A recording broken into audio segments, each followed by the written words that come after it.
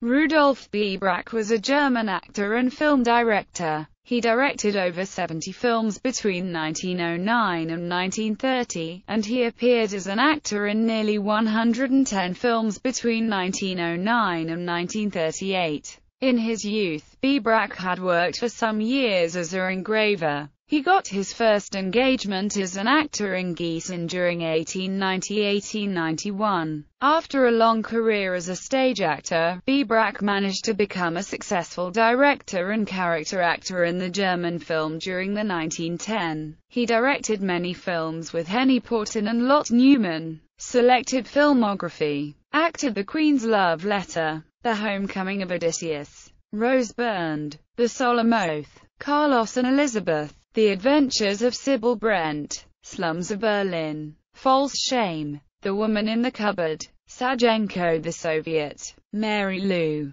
Scandal in Baden-Baden, Children of the Street, The Man with the Frog, Peter the Mariner, High Treason, Hocus Pocus, Love in the Ring, A Student's Song of Heidelberg, The White Devil, Waltz of Love, The Street Song, Emile and the Detectives, The Scoundrel, The Beautiful Adventure, Two Hearts Beat as One, Happy Days in Aranjuez, Black Fighter Johanna, If It Were Not for Music, Incognito, Boccaccio, Director Christa Hartungen, Imprisoned Soul, The Marriage of Louise Rohrbach, The Princess of Neutralia, Countess Kitchenmaid, The Homecoming of Odysseus, Her Sport, The Solemn Oath, The Adventure of Dr. Kircheisen, The Woman in the Cupboard, Adam und Eva. Bibliography: Young, Uli and Schatzberg, Walter. Beyond Caligari. The Films of Robert Wien. Berghahn Books, 1999.